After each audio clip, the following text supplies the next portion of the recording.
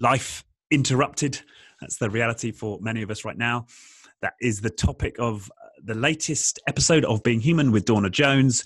Dawna is a fellow podcaster, a self-described lover of the human spirit, and somebody with a deep interest in complexity, a fascinating woman, and with a great deal of real life experience to share, especially from her experience of the 2008 crash when she was made homeless. And the biggest takeaway for me from this conversation was that need when we're faced with a sudden shock to tap into what we're feeling, to tap into our emotions as a way to find some grounding.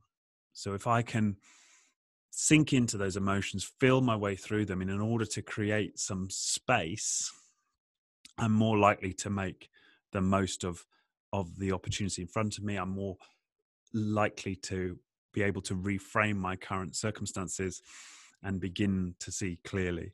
So if that resonates for anybody, I'm sure you'll get a lot from this conversation. Please do check out the link below for this episode with Dawna Jones.